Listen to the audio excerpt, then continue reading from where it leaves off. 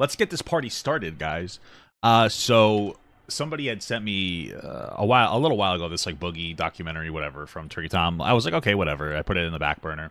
But then apparently Boogie and Anthony Jeselnik, Turkey Tom. I don't know why Anthony Jeselnik came to my head. Wow, he's a young Anthony Jeselnik. Anyway, Turkey Tom and Boogie had a conversation about it. So I figured, let's watch this video, and then we'll make another video watching this conversation video. I mean, what a beautiful day. Let's get it started. Many YouTube icons come with an expiration date. While some walk away from a fan base perpetually starving for a comeback upload, others leave no legacy behind at all besides their Who's that guy? languishing fame, being looked upon as little more than a relic of the past. For many people, that's what Boogie2988 is, an old fad, like Chocolate Rain, that simply doesn't belong in this day and age. Come on, bro. However, those who are song. unfortunate enough to know that he never left tend to know him as a pathological liar, manipulator, and overall someone deserving of criticism and mockery. From pointing a gun at Frank Hassel's face to losing hundreds of thousands. Well, listen, to the gun thing, I don't blame him for that. To be honest. The dude showed up to his house, like, trying to troll him, so I don't really care about that. As far as this, though, is crazy. He invested all of his money into Bungus coin or whatever, and then he lost it all, and then he like begged people for money. So that was pretty wild. On cryptocurrency, Boogie's glory days are long gone, and his attempts to return after he used to brag about how amazing of a decision that it was. He was bragging, and then all of a sudden we lost it all. He's like, guys, please, I'm only making like $80,000 a year. That's what he said. He's like, I'm only making like $80,000 a year. That's what he like showed us. It's like that's a good amount of money, man. Like most people can live on that, but not Boogie, not Boogie. Incredible stuff.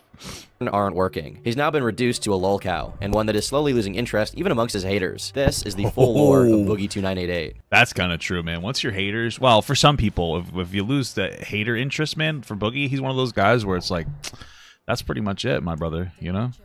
He's got sad stuff. Boogie, real name Stephen Jason Williams, was born in 1974 in St. Paul, Virginia, to a coal miner father and a school teacher mother, as well as two siblings. As he's often described, his childhood wasn't easy. Because of the stress that comes from being a coal miner, his father was an alcoholic, which negatively affected the rest of the family in a myriad of ways. That's rough. At the peak of his drinking problems, he was downing up to 30 beers in one single day, an extreme that scarred Boogie to the point that he would never drink alcohol even as an adult. To top it all off, Boogie also claims his mother and sister were very mentally ill, making for an intensely toxic home environment involving lots of arguing and constant screaming, which he remembers as devolving into outright abuse coming from his mother. To make matters worse, Stephen tended to have a lot of health problems, though initially not serious, and the kind of thing people usually shrug off or take over-the-counter pills for, like the flu or allergies. However, these illnesses were chronic for him. Oh, was he like he was having like a lot of like basic illnesses problems? I mean, that to me points to like a dirty household or something. Or unless he has some kind of an autoimmune disease. Causing him to stay home from school a lot. As you might expect, being inside all the time led to a habit that would haunt him for the rest of his life. World of Warcraft. Before he was even in high school, he already dealt... Listen, it's just as valid. All right, World of Warcraft is a plague, guys. Video games, terrible for you. Get outside, escape the Matrix. Okay. With a serious weight problem due to stress eating. It was also during this time he developed an interest in things like comic books, video games, and Dungeons and Dragons, which, though harmless on their own, certainly didn't help him to go outside more often. Meanwhile, his father's constant smoking and drinking, when paired with their increasingly stressful domestic situation and his exhausting job, was taking its toll on his health. Eventually, he suffered from a major stroke, one that left him basically immobile and unable to function. He was no longer able to hear and struggled a lot with communicating after he developed a stutter as a consequence of the stroke. Now, with just one parent to take care of him and his siblings, Boogie's support system was even smaller, and his binge eating severely worsened. It's tough enough to be raised by a single parent, but as his dad moved out of the picture, his mom's abusive behavior took center stage. Usually, in the absence of a healthy and nurturing home life, people seek refuge in their peers and community, but this wasn't an option for Boogie either, since his classmates did little. I know this is so weird. How much of that do we feel is true? I mean, maybe that's just too negative on Boogie. he just lies a lot, so it's like hard to take everything he says seriously sometimes. But you know, I think maybe I'm just being a little too cynical. So, I don't know. Besides mock him for his weight and appearance. Things were dire, and Boogie's future prospects looked very dark at this point in his life. But thankfully, during high school, he was given an opportunity that would turn things around. Upward Bound is a federally funded pre-college program designed to give high school students a better opportunity at attending a university, targeted specifically at those in low-income or rural areas who may be less likely to seriously consider higher education. While participating in this program, he met others in similar situations to him who shared his interest in nerd culture. He bonded with a girl in the program over playing video games, which was a silver lining on the dark. Ew, a girl playing video games, bro? That's wild. That's unnatural, guys. God told me. Okay. Cloud that had been his childhood up until this point. By the end of high school, he had friends and even a girlfriend, and upon graduating, he enrolled in the same college as her, the University of Virginia. But shortly thereafter, they would break up. And since this was his first serious relationship... How come they broke up? What happened?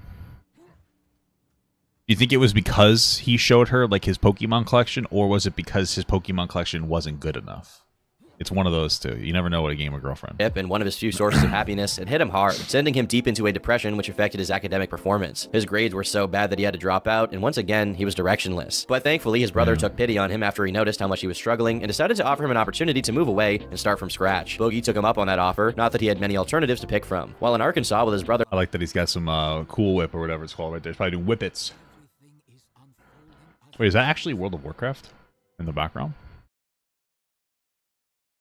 As a desktop? I don't know. Whatever. His life once again saw improvement. More nerds in the area meant making friends wasn't going to be difficult. Soon, he was participating in Dungeons & Dragons and Magic the Gathering sessions with his new social circle. On top of that, he learned how to code in HTML, which led to him working as a freelance web designer. One of the downsides of this was that he'd have to take clients he wasn't particularly excited about, such as seedy, not safe for work websites, but then again, it was still better than unemployment. So I started... Hey, gotta make that money. Get paper, get paid, get laid, baby. You know what I'm saying? Using what I learned to start coding for the web. Get paid, get and laid, I started baby. doing web design, which was really fun, even though sometimes I ended up with clients that I didn't like working for who did kind of dirty stuff. He was now a young man with a stable income and a healthy Like, were they doing, like, weird... Like, what was it that they were doing? What does he mean? Were they making inappropriate websites or something? Or did he just not want to work? Or did he make the first OnlyFans? Bookie, are you a pioneer? Jesus, you should have got some of that money, baby. Life. However, he was still getting sick, and he was depressed very often. He never properly dealt with his childhood trauma, and because of that, he also never stopped binge eating. And yeah, I mean, it can be very difficult to deal with any trauma, really. I mean, you have to go to a therapist, and then going to a therapist unlocks a can of worms. I think this is this is something that I don't know if everybody like truly understands. I mean, it depends on the severity of what's going on, but going to a therapist typically means that you have to be very very open about like your past, which is obvious, right? I'm not saying anything that's crazy, but it can kind of, in some instances, it can make things worse before it makes things better for people, because you have to unlock some potentially very painful memories first before you make any progress. So you might take like 2 steps back just to take 3 steps forward, and plus it's expensive as well. So. It's another factor. Resulting weight gain worsened his other issues. At around this time, his father passed away from cancer and his mother broke her leg, a combination of events that condemned Steven to a period of chronic depression that lasted a total of 7 years. During this time, he rarely left his house and was, for all intents and purposes, a NEET, not in education, employment, or training. As his motivation to work dwindled, the coding market became more and more competitive, causing his source of income to dry up quickly, a fate that was soon after met by his savings. That's interesting. I'm like a little surprised that the coding market would become more competitive, because I feel like those types of fields are like pretty in demand. So maybe just in his area, but... Also, due to not leaving the house, his social life stopped existing. After all that he'd been through, he found himself back at square one, with the only significant change being that he was significantly more heavy. At his heaviest, he was just shy of 600 pounds. While his roommate financially supported him out of pure pity, YouTube was debuting... Hey, at least you can get free food at that Heart Attack Grill. You know what I'm talking about? You know what I'm talking about, guys? They have like this weird place in like, is it New Orleans, where if you weigh 350 pounds plus, you get to eat for free. That's crazy. I feel like that's kind of a low number, though, for a fat person, especially in America. But what I will say is I feel like it's unfair to the women, right? Because it's harder for a woman to get weigh that much than it is for a man. So I feel like that place is sexist, if you think about it. It's very sexist. Is a video sharing platform. This early on, it was still mostly populated by home videos and vlogs, with the occasional viral video peppered throughout. While it was rudimentary, it was more than enough to pique his attention, and soon, he started posting content of his own. 16 years ago, in the ancient times of ye old 2006, the first video was uploaded to the Boogie2988 channel. It was a simple, short clip of a 31-year-old Boogie playing D&D. The videos kept coming, and because he appeared in them, his appearance itself would become a topic of conversation in the comment section. Since at this point, he was used to people making... Do you mean that they bullied the shit out of him for his weight? Is that the topic of conversation that people engaged in? Okay, cool stuff. Making fun of him for his weight, he made videos playing into the joke, such as That's fat smart. guy eats McDonald's French fries. This is damn food. I shouldn't eat so much of it. Can you write that off? Can you write that off, Boogie? Shouldn't be eating at McDonald's, but I am. Eventually, one of these videos saw a surprising amount of success, especially for early YouTube standards. The aptly titled The Incredible Bulk had Boogie ripping his shirt off, showcasing his M1 Abrams frame. Overall, people were very sympathetic towards him, as he embraced the mockery of his weight and seemed to be a kind and down-to-earth guy. But even at this stage, Steven's intention was not just having fun. He wanted to build a following online. Since back then the term YouTuber didn't exist and the thought of building a brand out of your personality was ludicrous and far-fetched, Boogie uploaded many different kinds of videos to try and get some views, such as this Yeah, I mean, I wonder if this was like just the worst decision in the world to make for... Like, Boogie did really well for a while, and we're like, oh man, good guy, but like, it was what an unrealistic thing, especially since there wasn't even a pathway to a career back then. It sounds like he could have potentially... That was his first bad mistake, was to just... was to invest everything into YouTube coin. It just kind of worked out. I think that's how it works for a lot of people. I wonder if he had a contingency plan or if he just said fuck it and put everything into it.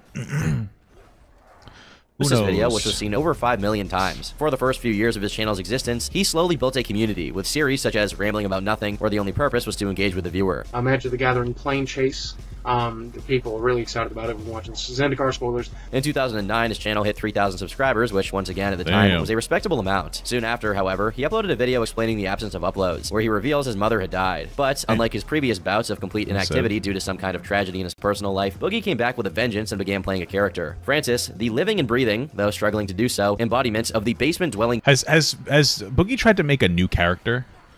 Like, has he tried to re-roll, like, his, shtick? Because, like, yeah, I know he had Francis or whatever, but has he ever tried to make, like, a different character that might be, like, a little more updated and, like, I guess relatable, even? Like, has that been an option or a thought to him? I don't know. I don't really watch too much Boogie content. I never really did. Never the biggest Boogie fan. I wasn't the fan of dying right here, though, apparently, so... Gamer stereotype, complete with Mountain Dew stains all over his shirt. In early 2010, Francis took a prominent role in Boogie's channel, partly for comedic purposes, and partly because Boogie enjoyed trolling those who were unfamiliar with his content into thinking Francis was a real person. Eventually, a Francis video was featured on Ray William Johnson's Equals 3, which was the early 2010s equivalent of having Moist Critical react to your video. Essentially, it meant you either were, or soon will be, really, really popular. Is there an Internet a J Rise and Fall compilation video on Ray William Johnson did? I think we need one of those. Where is that? The video that Ray showed was titled, Francis Gets His Warcraft Account Hacked, and honestly, it's pretty tame compared to a lot of the stuff we see nowadays. Regardless, it was entertaining enough that nowadays it stands at a whopping 5 million views. Whoa. This sets a precedent for Boogie, and in the following years, the Francis character will be the channel's bread and butter. The channel grew tremendously, to which Francis reacted. Yeah, it's been a pretty exciting day. Yes. The channel surpassed 13,000 subscribers, and a few other classic Francis videos also went viral, such as Fat Guy Destroys Xbox. However, despite how central Francis became to the channel, Boogie continued to also appear as himself because he genuinely enjoyed interacting with viewers, regardless of how out of context it seemed alongside the comedy videos. While he did try a few other characters out, such as redneck stereotype Jesse, Francis retained his... Yeah, I guess he did try other characters. Okay, well... position at the top of the hierarchy. By the end of 2010, Boogie had 40,000 subscribers and had amassed 10 million views. In 2011, Boogie did a series of Let's Plays of Minecraft as Francis to capitalize on the growing gaming trend on YouTube, which at the time was at its very beginning. But along with these innovations, Boogie continued to post the tried and true format of Francis freaking out, such as, "Where's my Mountain Dew?" Do you see my glass? I'm raiding it here! You know, to the Mountain Dew story, I have a story for that. So, I'm not like a huge Mountain Dew fan, more of a Surge guy. More of a Diet Coke kind of guy. You know, I have Diet Coke so I can eat more food. It's really just a skill issue for you if you don't play like that. Anyway, a while back, my wife and I, we went to get some food. We stopped by Taco Bell. Okay, I know I'm not supposed to eat Taco Bell. Shut up. No. We got there, you know, whatever. I was busting my wife's chops. I like to bust my wife's chops all the time, and she just wasn't having it that day. She just wasn't in the mood to have her chops busted, so to speak. But I was busting them. I kept busting those chops. What the fuck is this? And so, you know, we get home and she puts down her drink, her Baja Blast. She got a diet Baja Blast. She was really feeling it that way. She put it down and on our stoop. There's like handrails on it. Put it down there to open the door. And I gestured as if I was going to throw it and throw it off the thing and get rid of it. And she got angry at me, so she threw it instead. Which was annoying. So then I think I went to the gym, and then she went to get another Baja Blast.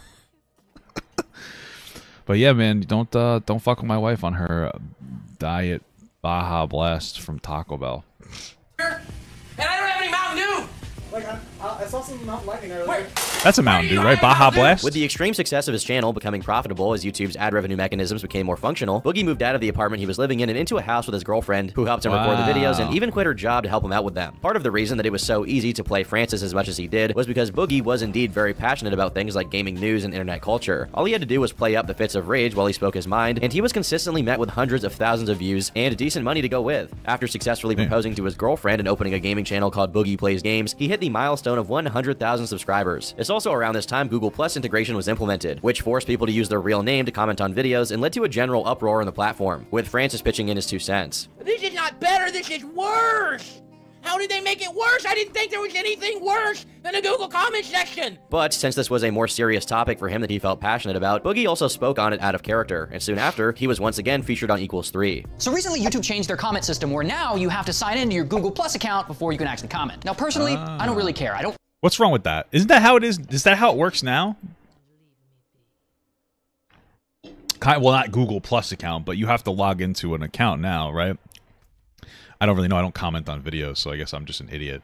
But isn't that how it works? Read comments that often, and frankly, it's just YouTube. Who gives a shit? But I've noticed people freaking out like, I gotta sign into Google Plus? What is this, Nazi Germany? But this guy Francis has this rant about the topic that's one of the funniest things I've ever seen. By the end of 2013, he got married to his girlfriend, he had a better camera, and had grown a proper fan base of 1 million subscribers. In early 2014, he started appearing on TV shows and commercials, which marked the peak of Boogie's career. I had a guy tell me, you're too fat to be on the internet. Kill yourself now. He was now officially— Damn, dude, that's crazy. Who would say that? That's wild, though. Actually a mainstream YouTuber, not just a viral gag based on Francis. He had a genuine fan base, a real community. A lot of people watched him because they genuinely liked him and considered him a kind, level-headed person with reasonable opinions. This persisted for years, with him receiving acclaim from every YouTuber under the sun, and many looking to him to weigh in on some of the biggest dramas from 2014 to 2017 with his opinion. An opinion that, at the time, people did value. So let's start by talking about what happened to Felix, because I think everybody knows what happened to PewDiePie. PewDiePie made some very tasteless jokes that I did not personally find all that funny. He would also talk about more serious issues, like when Matthew Santoro posted a video detailing physical abuse he suffered in a relationship. The fans put 2 and 2 together and figured he was talking about Nicole Arbor, who was also widely hated on the YouTube platform at the time. Boogie posted a video expressing his sympathy. Well, hey, listen, as I always say, you can never trust a tree. That's why I don't eat broccoli. Rhymes. Huh? I say that. Maybe. Sympathies for Matthew, and also detailed abuse he claimed to have suffered. My sister got taken out of her home because of the abuse she received. She was, I think, 13 or 14. Damn. Through the Francis character, Boogie was funny. Through his more personal videos, he was seen as thoughtful, introspective, and a voice of reason amidst all the madness of 2016 YouTube drama. He was someone many looked to for a good take on unfolding situations. But as time passed, many began to feel as though this reasonable demeanor was a facade for someone with an extreme inability to take any criticism or stand up for any ideal. Thus begins the fall of Boogie2988. At this point in time, I wonder if he couldn't. If he couldn't take criticism, or if he, because a lot of people can't on the internet. Sometimes it seems like people can struggle to take criticism. You know, maybe that's why he was so he went so fucking unhinged into like this weird like fence sitting thing, because he didn't want people to criticize him, but it just made things worse. Sad stuff. Boogie was the Mr. Rogers of YouTube, and antagonizing him was so unthinkable that Low Tier God made a video doing just that for almost 2 minutes straight, precisely to try and be controversial. As anti-fatphobia movements cropped up, his stature once again became a topic of discussion, and after a long time of just accepting it as a fact of life, Boogie spoke publicly about how he realized his obesity was actually a product of his mental issues not being properly dealt with, and that he wanted to improve. Yeah, I mean, most people who are eating themselves to death, and obviously, I mean, let's be real, I'm included, like there's an underlying thing that's part of it. You know, it could be some association like with, well, it could be abuse. It doesn't have to be that crazy. It could just be like bad habits based on like coping mechanisms, or even celebration habits. It could be impulse control problems. There's like a million different things that it could be. That's why I think that, I mean, I think that you should look at like being overweight as some form of like an addiction, and understand that the treatment method, I suppose you could say, needs to be a little bit more robust. Or rather, it needs to be treated like a mental health kind of an issue, in the sense where people need to figure out their core problems before, you know, or they should try to lose weight. But figuring out the core problems is like the #1 thing that people really need to do in order to correct that behavior. By getting a gastric bypass surgery to lose weight. After the midpoint of the 2010s, anti-SJW channels and the skeptic community were at their peak of relevance, and their spats with feminists and other groups were becoming increasingly publicized in conventional media. One of these feminists was Anita Sarkeesian, one of the main focuses of the online discussions, for her belief that video games somehow encourage sexual violence. Though people online hated her, she had enough mainstream support. Was that her perspective? I don't know a lot about Gamergate, and I'm sure I wouldn't doubt that some people were being a little too sensitive, but also my understanding was more, her perspective was that like video games were just kind of sexist in the way that they would traditionally portray women. It was, for the most part, women existed in video games only to be, you know, serving to men because they had big boobies, which who doesn't like? Let's be fucking real about that. But they were mostly just like a prize for a male character. They weren't super flushed out in many instances, and they were kind of vapid. So I get that, and I understand people maybe wanting to create more robust female characters that actually did something. I still want to see boobs, of course. Duh. That's why I'm fat, so I can see my own when I look down. But I don't think that there's necessarily anything inherently wrong with that. I think we're seeing that. I mean, even the game I'm playing right now, Diablo 4, you could play some burly ass Bertha bitches, bro, which I think is pretty cool. I can resonate with that. And my dude's fat too, so really it helps me too, because this guy's fat, and we've seen a little bit more diverse male characters in games, but we're seeing more and more fat dudes in video games. You got your Cole Tyrans in World of Warcraft. You got your druid in Diablo 4, so it's kind of cool. It does help you identify with the character. Dude, are you kidding me with this shit? It does help you identify with the character a little bit more, for sure. So.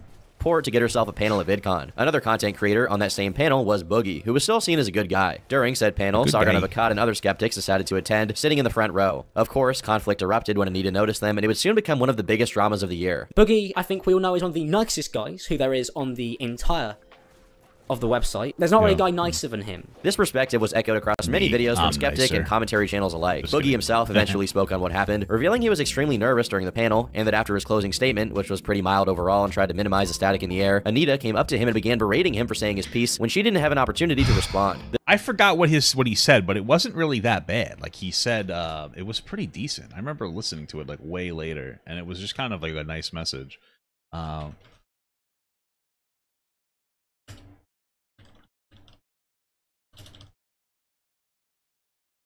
What is it? Would we ever be able to see it? I don't even care enough. This led audiences to criticize Anita, saying that she was an awful human being who had been mean to Boogie. Boogie then tried once again to de-escalate by saying that, though initially confrontational, she ended up having a reasonable conversation with him behind the scenes, and they hashed things out respectfully. However, this attempt by him failed, as people noticed how uneasy he was while talking about it, and began claiming that he was cowering away from being completely honest about the situation. This exposed an issue that would later become much more glaring: Boogie's fence-sitting. Following the fallout of the Anita situation, Boogie's attempts at being a centrist who called out both sides was becoming more and more transparent, and people were seeing that he was interested exclusively in appearing to be the moderate good guy. Whenever he spoke about it doesn't really matter. Being a center isn't a big deal, right? That's perfectly fine.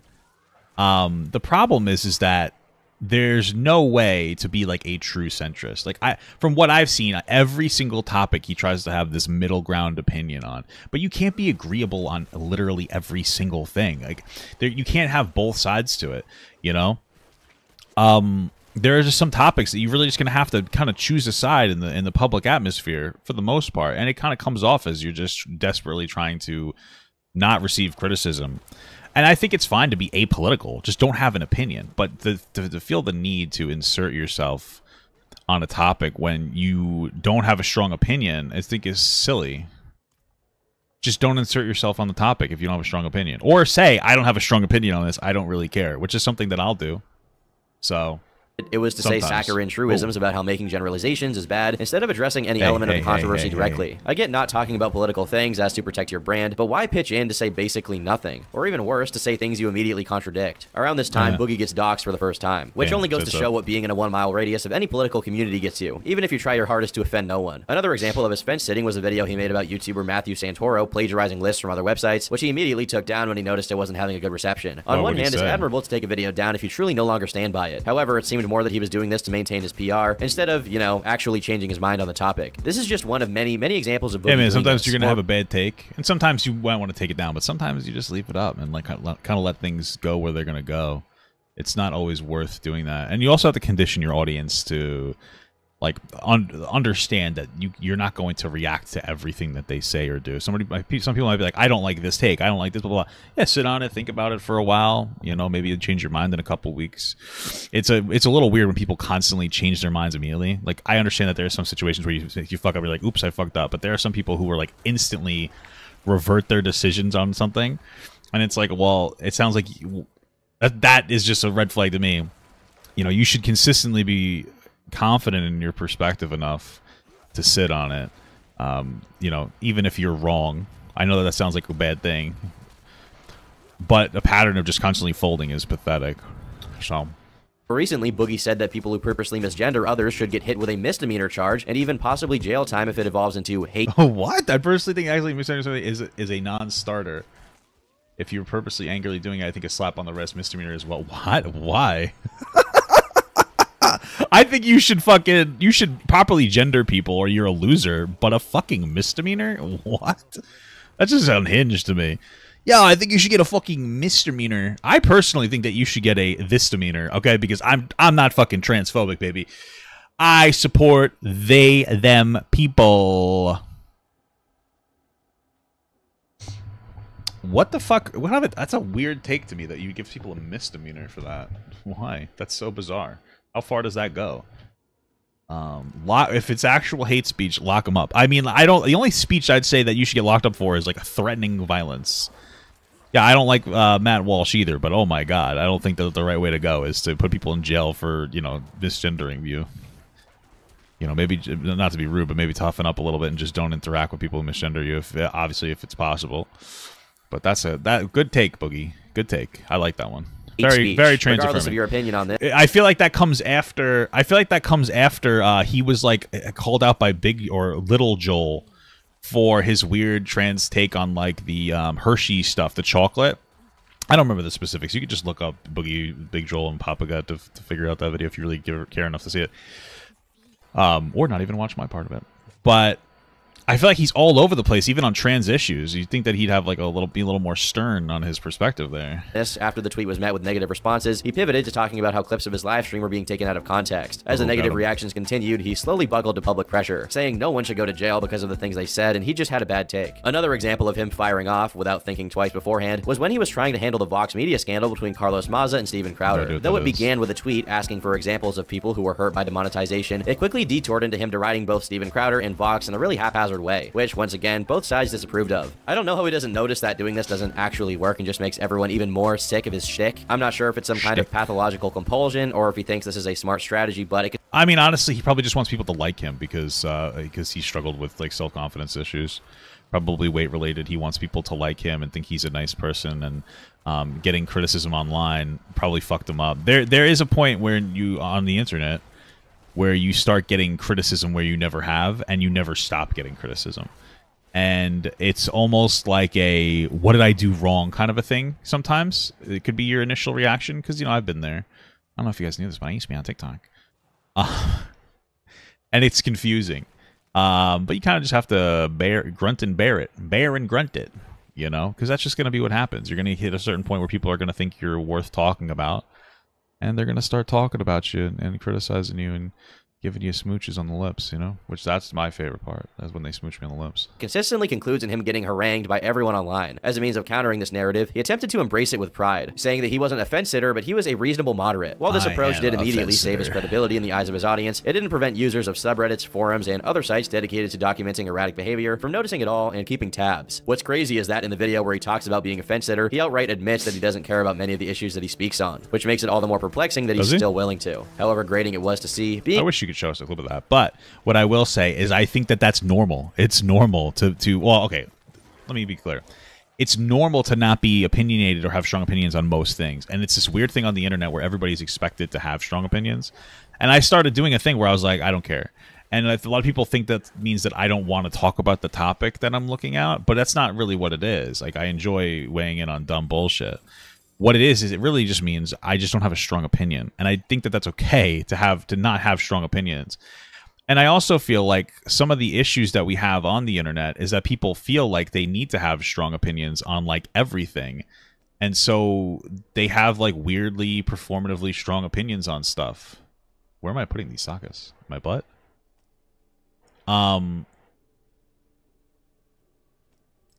I think, oh, I'm putting them in gear here. I'm an idiot. I think that that's one of the problems. So it's okay to not have a super strong opinion, because that's what I think that's part of the factor that leads to sensationalization of your content, is when something happens that's really not a big deal in general, but maybe to you it's not, and then you come out with such a harshly strong opinion on it that's disproportionate to your actual attitude or feeling about the situation. That's not a good thing. You don't want to consistently engage in that behavior. Being a fence sitter was far from Boogie's only issue. Just as Boogie's image as the voice of reason began to fall apart, so did his marriage. In late December 2017, shortly after he got his gastric bypass surgery, he uploaded a video titled, "It's True, Wife and I Are Getting a Divorce. Here's what's next for us," where he goes into detail about how it went down. Based on the information given by Boogie in this video and other instances where he spoke out, it was an amicable separation, so much so that despite it already being in their plans, his wife waited until he fully recovered from the surgery. But things certainly weren't as friendly as they were made out to seem. Later on, Boogie himself admits that their divorce agreement included a non-disparage clause that he asked for, presumably to prevent her from saying negative things about him in a public space, which could damage his reputation. Now, in fairness, relationships are— That's really interesting. I wonder if it's because he was really shitty, or if it's because he was deathly afraid of some level of criticism on the internet. And where he's like, I don't want to, because like, listen, people do bad things in relationships, especially when you're not with the right person. It brings out the worst in you. I've been there. Like, I'm not proud of the way I've always acted in relationships. I was never like abusive or anything, but I was a shithead. I would get angry. I would break stuff, which I'm not proud of. Like, it's stuff that I've really been working on. Well, I have worked on it. It's completed. I don't break anything except for my wife's pussy. Boom. And people that I've been in relationships with where I treated poorly, they treated me just as, if not more poorly. Like, it's just like you're with people that you're not meant to be with, and it brings out the worst in you. And then as time goes on, you know, you kind of separate yourself sometimes from some of the things that happen, and you start thinking negatively. You know, I've had amicable breakups that went like really fine, and we were like friends for a little bit, and then all of a sudden, like, you know, there was like a hatred came out of nowhere. You know what I mean? So, you know, it could be because he was a shitty person, or it could have just been because he was afraid of people thinking he was a shitty person.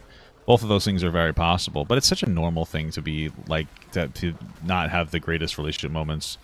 These like fucking made-for-TV movies that talk about breakups as if like they're this passive, quiet little silly goose things. Like, oh yeah, we just didn't work out. That's I feel like, and maybe I'm wrong, most people's relationships don't end like that. Most people have fucking breakups, and they are no longer with people. Like, and it was pretty rough, you know? Often messy, and emotions can come over reason for those involved. It's possible this was a reasonable cautionary measure to prevent any unnecessary reveal of information that isn't necessarily career-ending, but maybe embarrassing if it were out there. But on the other hand, considering she was barely even a public figure, it made many question why the contract was needed at all. Immediately after his divorce, he began dating a sugar baby. If you don't know what that is, it's when a man, usually a wealthy one, offers to date a woman from lower economic rungs and showers her with gifts and whatnot in exchange for dinners and sex. Later on, he denied that this was the case and tried to beat around the facts that he did this, claiming their relationship was Why, man? I mean, if I had money, bro, and well, I mean, I can't even give you a scenario because when my wife wasn't around, I don't know if I would be able to stay alive. Not to be rude, I'm very much in love, but I would fuck it. You know, if you're at a point where like, hey, I might give it a shot. You know, I don't know if I could do it because I feel like if I was with somebody and they weren't like satisfied by me, you know, I wouldn't really be able to do much. You know what I'm saying? Like, I kind of, you know, I think most people only really get off when they're getting their partner off. But hey, God bless them. Give it a shot, dude. Give it a shot, bro. Organic and totally not a sugar baby situation. We know these to be lies because there are images of his profile on Seeking.com, a website dedicated to sugar babies and their sugar daddies, respectively. Eventually, he did come clean through an alt account of his on his own subreddit about half a year after the divorce had been filed. The person he was dating— Yeah, you know, sometimes it's good to come clean. Sometimes you come blood, though, and you gotta go to the hospital. And it's a rough time. Lucy Fox came out with a video called The Truth, which was promptly shared on Boogie's subreddit, and though the original is no longer up, mirrors of it are pretty easy to find. In it, she claims that Boogie was verbally abusive to her whenever she tried to be independent in any way. Besides that, apparently Boogie didn't even hold up his end of the arrangement. Not only was he failing to pay her for her services, he was keeping her from doing any kind of work, though it seems this wasn't out of jealousy, but because he wanted a caretaker around him at all times so he could keep complaining about his life and victimizing himself to her. When this information became public, Boogie went on Drama Alert to defend himself, and since him and Keem were good buds at the time, Boogie had an easy time controlling the narrative about what happened and claiming that Lucy was his girlfriend and a gold digger, as opposed to being an unpaid sugar baby. He went pretty much unchecked by Keemstar, who tried to take a more neutral approach. But thankfully, at this point, people were already realizing that Boogie was the definition of an unreliable narrator. She said the only way she can make money is if she's at home doing her cam girl stuff, right? And that you wouldn't like let her leave the house. Is that true? But she didn't live here. Like, she lives at home, where she has her own home. But Boogie pretending to not have hired a sugar baby is extremely lightweight compared to his other offenses in the cap department. What other offenses, you might ask? Well, given that Boogie lied about this, people began digging through his more serious stories to try and find what else he may be lying about. Given he had always been very vocal about his rough childhood, some began comparing his multiple accounts of the abuse he had suffered at the hands of his parents. We can start with his mother. Despite occasionally praising her as a strong single woman who raised 3 children and took care— Probably will upset if you were to see. I was raised by a strong single woman who took care of her invalid husband and 3 kids while working as a preschool teacher. Women are not just as good as men. Some women are much stronger. Pervert, invalid husband. In a Reddit comment, he says the following. I've never really gone into detail. Both my father and my mother were sexual abusers who were both sexually abusive to me, along with one other family member who's still alive, so I don't feel comfortable calling them out directly. So I'll wait until one of us are dead. I've discussed it mostly on live stream and only a little bit in videos. Sorry that I'm not is that confirmed him? Comfortable going into further details. Later on, while streaming, he specifies that the sexual abuse meant molestation, but not rape. How do I respond? My mother never raped me. My mother did molest me. She never, like, forced me to have sex with her, but she didn't molest me. It's a simple thing. I don't know why people are like that. What the heck? In another, he claims his dad did rape him. In this tweet, he also claims to have been raped as a kid, and notwithstanding, claims that some good came of it, whatever the hell that means. Then, in another tweet, he reiterates, I mean, I feel raped as a kid, and not... Okay, well, it made me who I am today.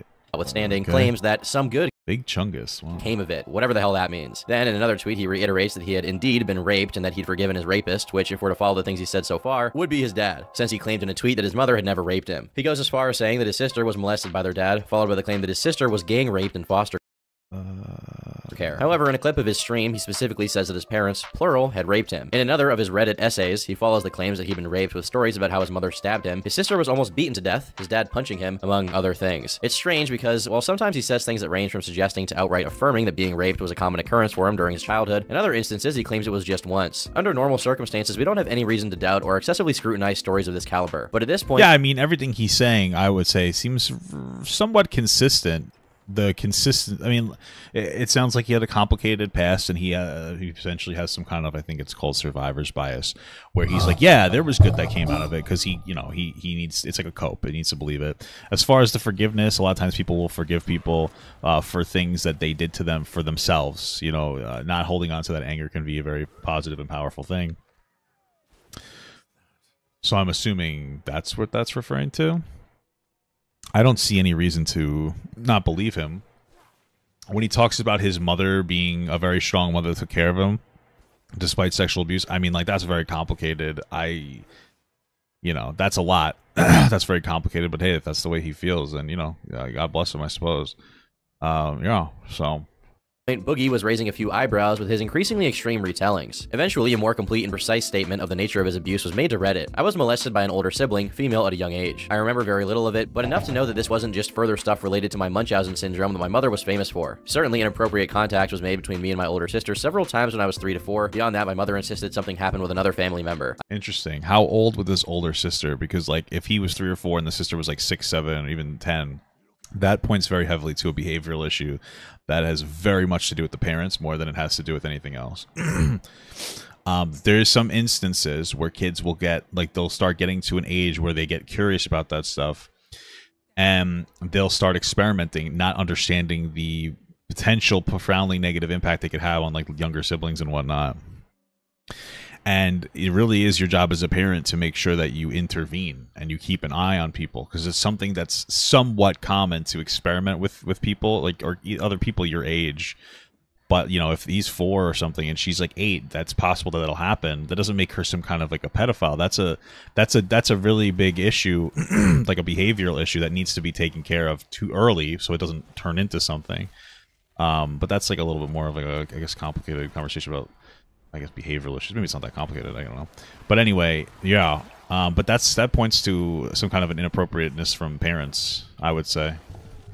I have no personal recollection of that, so I've always presumed that my mother was lying. But as I get older and more evidence rises to the top, the more I believe there was truth in it. What's even more complicated is that my relationship with my mother was certainly inappropriate, and those details I will take to my grave. His sister, who is on Twitter, denied that this took place, while Boogie doubled down on saying that she raped him. Now, keep in mind, before you doubt these claims, it's not uncommon for victims of abuse to be confused about what exactly they suffered, since the memories are so traumatic. But to Sure, and then also, I imagine she would say that it didn't happen if...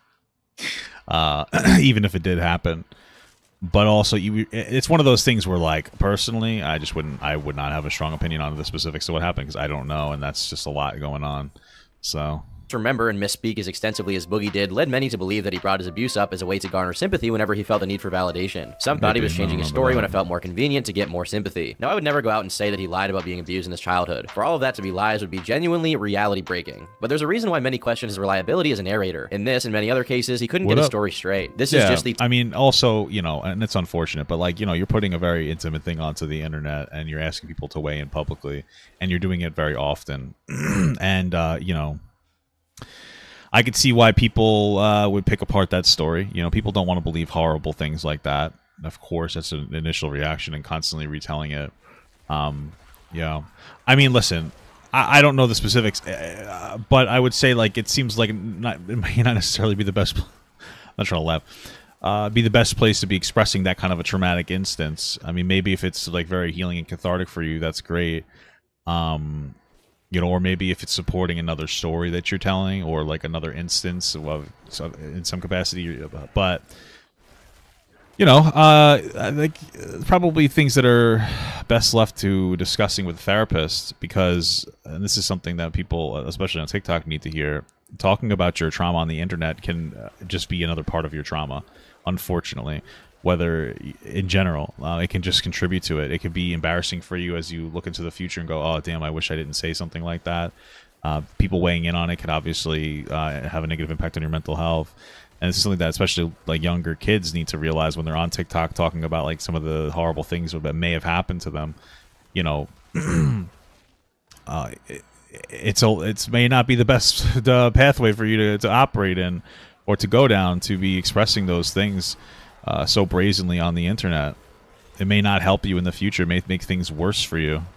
So just keep that in mind. Tip of the iceberg when it comes to his documented contradictions or barrage of backtracks and word redefinitions. Remember a story about how we used to do web design for seedy websites? Well, that's what is typically called a massive euphemism. The truth of the matter is, Boogie ran porn sites, and not just in the distant past, but well into the late 2000s, when he'd already begun doing YouTube. In these sites, Evil Squared and CFporn.com, to name a couple, Boogie advertised for all kinds of adult content. He also used his online space to give his thoughts on things, as he would later do in his Hey, as blog. long as it's legal, baby, who gives a shit? You know what I'm saying? One recurring theme was nothing other than his fleshlights, and I quote, "I think personally my fleshlight is a bit better than being with a woman in some ways. No offense, I figured I'd list the reasons." Yeah, she doesn't complain about the fleshlight doesn't complain about the smell. I like it a lot. What an interesting thing. Okay. It's tighter. 2, it sucks without complaining. 3, it swallows at least as deep as it can go. 4, when you're done, you can lock it in a dark place and it can't complain. 5, no need to reciprocate, but ultimately, I just flat out think it feels different, and in some ways better than the real thing. Honestly, there's nothing like it. It's like the first time you pop Mary Lou's cherry at 18, or sinking it into your girl's butt for the first time. Not too tight, but oh so right. For your safety and mental health, no. That's just fucking weird, bro. Like, okay, damn, is that how I sound when I like overshare? Jesus Christ, man.